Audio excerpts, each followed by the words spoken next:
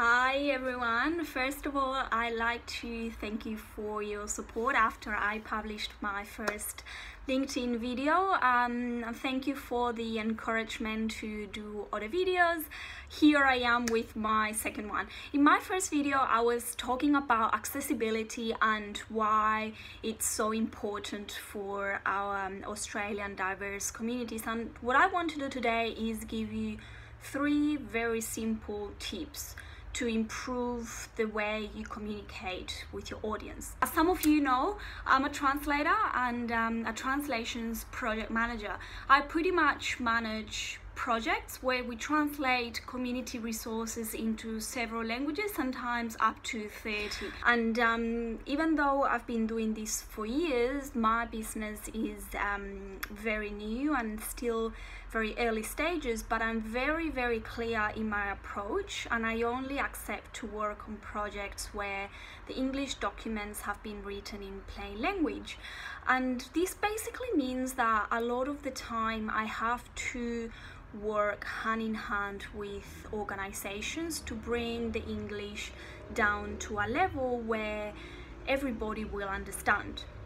And then we translate. So the top 3 tips that I always give my clients are, first of all, use short sentences. A trick for this is to only have one idea per sentence and then link the sentences using very simple linking words like and, but, or because of. The second tip is to only use words that your community are likely to understand. And that's very simple. A good example would be, for example, the word symptoms. Instead of using the word symptoms, which is rather complicated, you could say something like, what is making you feel unwell?